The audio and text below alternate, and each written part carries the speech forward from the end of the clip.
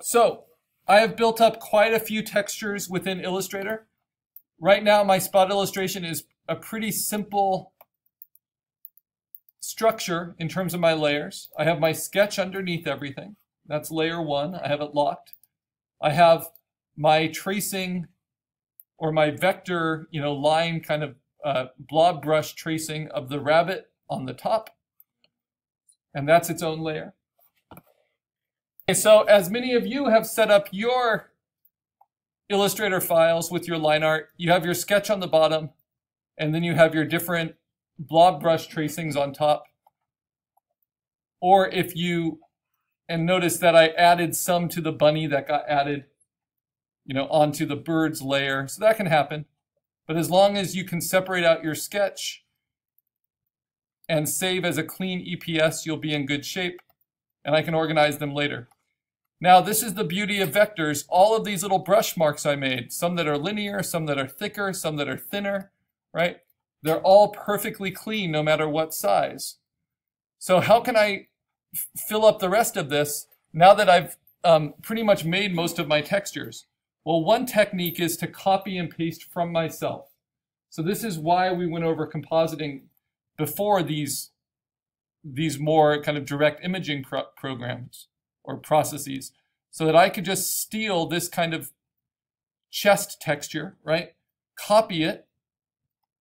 So edit, copy, or Command C. Go on to a new layer now. This will be kind of my copy paste, or you can think of it as a clone stamp layer, but in Illustrator, where we don't have the clone stamp tool. And then I'm going to say edit, paste in place, right? And then I can use the large selection tool to move it, just that texture, right?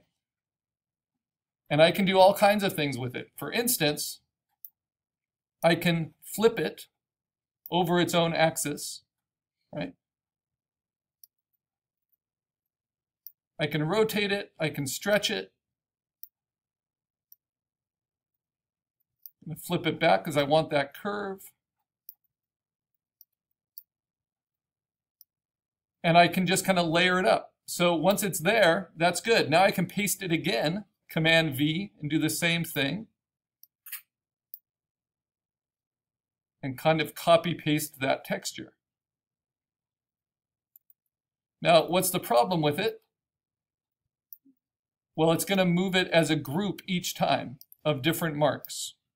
So as I lassoed it, it gives me more variety in mark making, right? So as it gets thicker there, I might like it thicker, or I might need to select it all. Well, it's still a grouped layer, and shrink it. So these are just like the compositing techniques we were using in Photoshop. We don't have warp, we don't have distort, but we have things like scale and shear. Shear is kind of like distort. You can kind of mess with things a little bit, but it's not as easy to use, unfortunately. So you have to set the shear angle, and you can set it to preview it. So there you go. It's like how you italicize text, but it can help differentiate your marks. Right? And so then if I wanted to carry that again, I could take that whole mess, copy it, go to a new layer, lock the one before, edit, paste in place. Remember, I'm just making new layers to help organize them for myself. Then I can rotate it and I can shrink it, let it distort a little bit, change, and bring that texture on down. Now, is it as good as doing everything by hand? No, not necessarily, but I can clean it up this way using my eraser because I have the other layers locked, right? I don't have to worry about erasing lines I want to keep, and I can bring that texture in. So those were just composited textures that I can use. Now let's continue.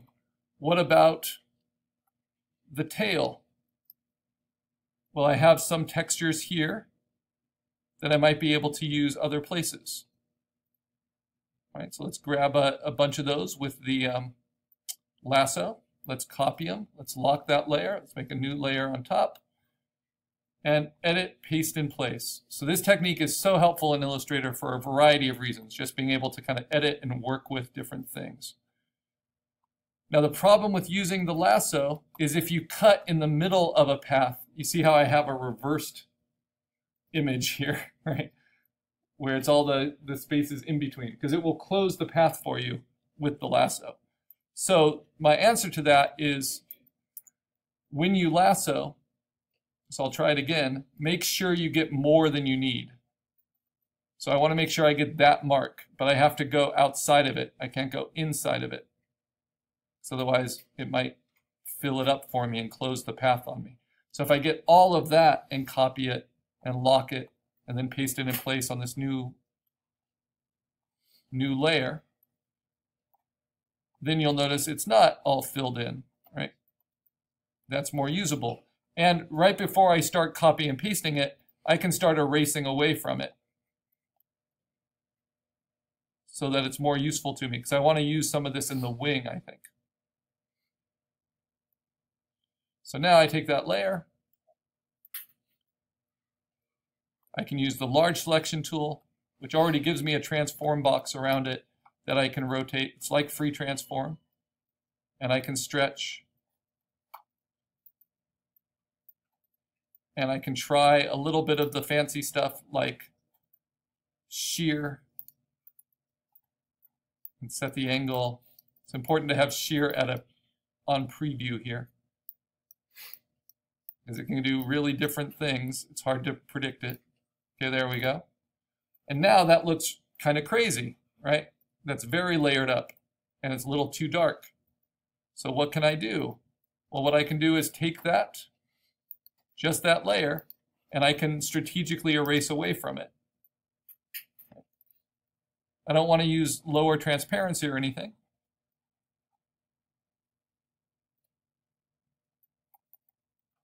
I just want to break it up. So there are really no shortcuts,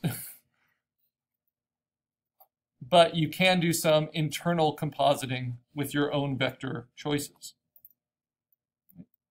And that way I can control it and kind of break it up. I can even kind of paint in reverse, right? Paint by erasing. So my eraser is much bigger than my paintbrush. But because I have my other layers locked, it's only going to erase away from that texture I brought in. And that does help to flesh it out a little bit. Okay, so I could keep on kind of working that way, but it would be frustrating, to say the least. So instead, I'm going to consolidate my layers and merge what I need to merge while I'm in this compositing mode. So I've got these little pieces of the bird on this layer that belong to the rabbit. So what can I do? Well, I can hit Command X, which will delete them, but hold them in the clipboard, and then unlock the rabbit layer, and then do Edit, Paste in Place. I have to be on the layer that's unlocked. Edit, Paste in Place, and it will put them on the rabbit layer, right? And so that organizes them. And then what I can do is basically, instead of having to like merge them all, I can take all those texture layers and just drag and drop them into my bird layer. So you see now layer 3 contains layers 6, 5, 4, and all the paths, which allows me to just keep working on them all together, erase them all together, do what I need together. I still need my sketch just for that other leg, and now I'm going to go back to the blob brush. It's a good time to save, Command S. And my blob brush settings, I'm going to keep to what they are. And I'm just going to frantically try to finish my line work so I can get to digital coloring. Come on.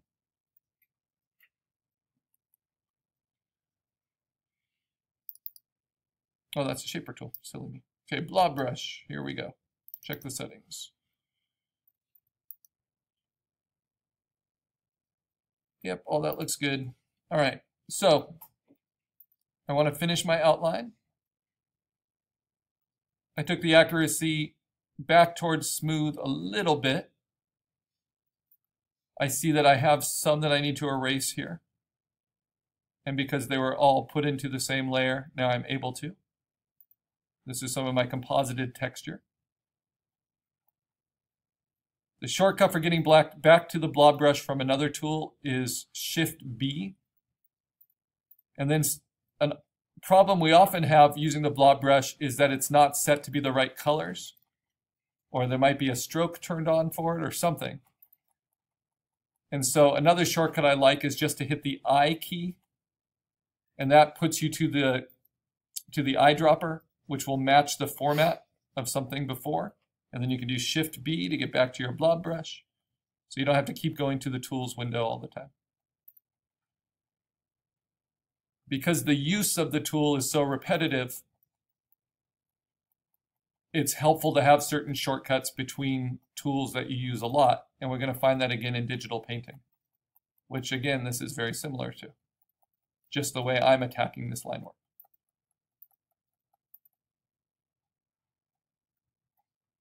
Now by having that smooth turned on slightly, it helps even out some of my strokes that might otherwise be kind of jagged, helps it be a little bit more organic looking.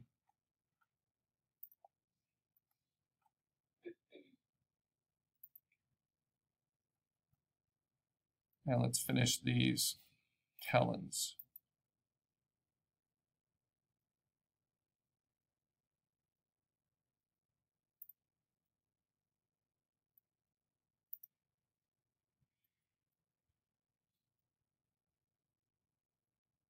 And I'm barely pressing at all. That's something you get better with at practice in digital art, is just such a light touch. Because the lighter your touch can be, the more sensitive your brush can be.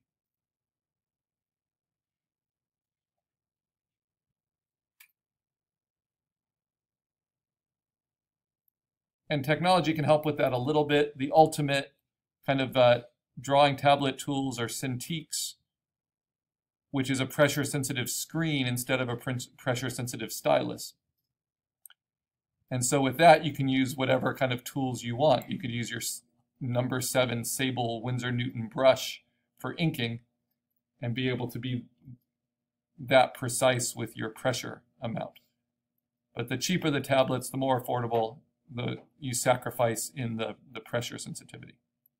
So you just have to build it up in your own reflexes, your own hands and fingers.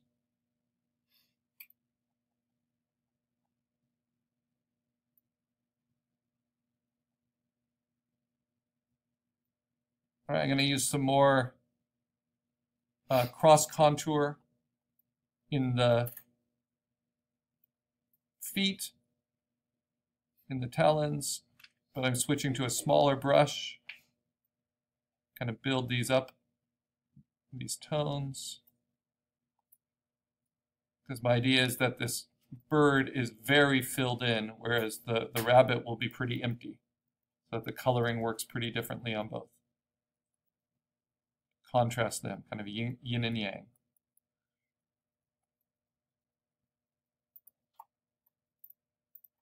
And by zooming out, you can go a little bit faster.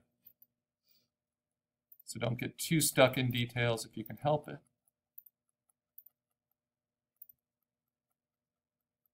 I'm going for a kind of naturalist representational style here. So it's okay if I break my outline with some stray little feather quill marks.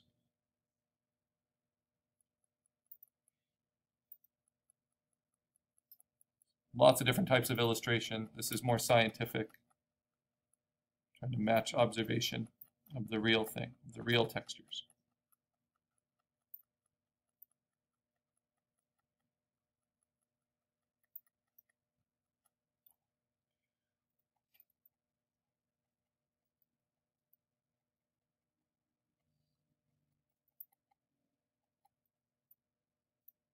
Computer's having a little bit of trouble keeping up with my strokes, so I'm going to save it.